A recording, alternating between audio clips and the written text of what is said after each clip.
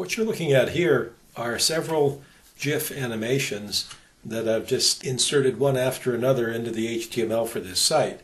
GIFs don't play in PDFs, so that's why I composed a little bit of HTML here for you to see these. GIFs are kind of interesting. They ordinarily are associated with very crude animations. That is, animations of little winking emoticons or goofy little cartoon figures. But as you can see by these, GIF files do provide the ability to do something a little fancier, a little smoother motion, but these GIF files are kind of large. They're over a couple of 100K in size. The person who put them together obviously had to spend some time doing several still images and then making them appear in rapid sequence. GIFs can present that. They are like little programs canned up as illustrations. And when they execute, when you view them, the still images are presented one after another very quickly.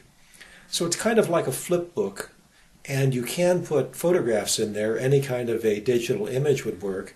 As you can see here, these are simple drawings. Various kinds of software, GIF animation software, lets you create these things and provide some capability similar to what Digicel provides. However, GIF is not really a distribution mechanism of any consequence for things more than a few seconds long. It was never intended to be more than that, and its implementation and adoption was impeded by the fact that the originator of it for a time had some proprietary concerns about it and wanted to charge license fees for its use. So GIF is not present in some photo editors for that reason because of some licensing concerns. There are several software tools out there that will let you create GIF files. I wouldn't suggest getting too stoked on them.